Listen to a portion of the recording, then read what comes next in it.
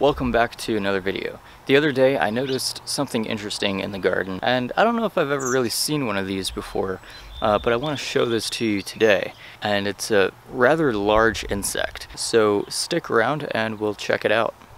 In this patch of horseradish is a gigantic beetle.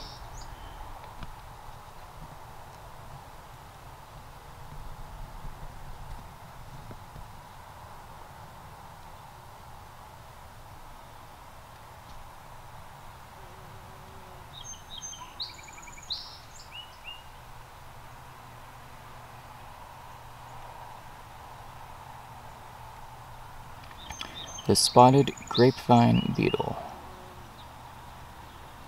Large orange beetle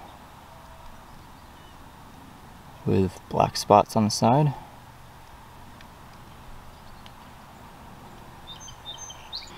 Apparently they tend to go after grapevines, chewing on and skeletonizing the leaves, and they'll go after the fruit to some extent as well. I don't really have too many grapevines around here, but this guy I find consistently on the horseradish plants. Generally speaking, these beetles are not thought to be a major pest for grapes or any other crops.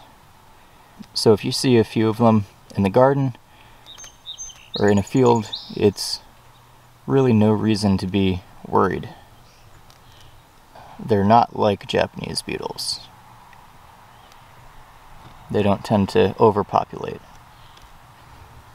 In the larval stage, these guys chew up a lot on decaying organic matter and can be considered beneficial in a sense.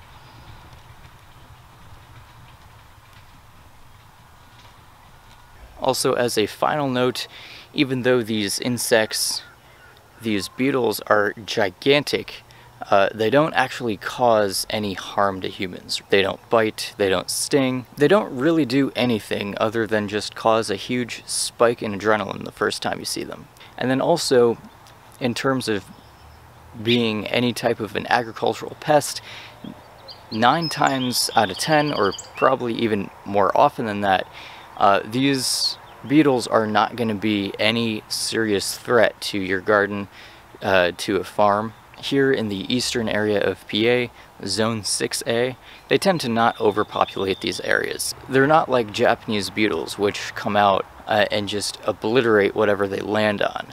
So now that I know what these beetles are, I'm perfectly happy to keep them around in the garden and just kind of let them do their thing. You know, the one I showed you, he's been hanging out on the horseradish plants for the last couple of weeks. So, I hope you enjoyed this video, and I look forward to seeing you in a future video. Take care.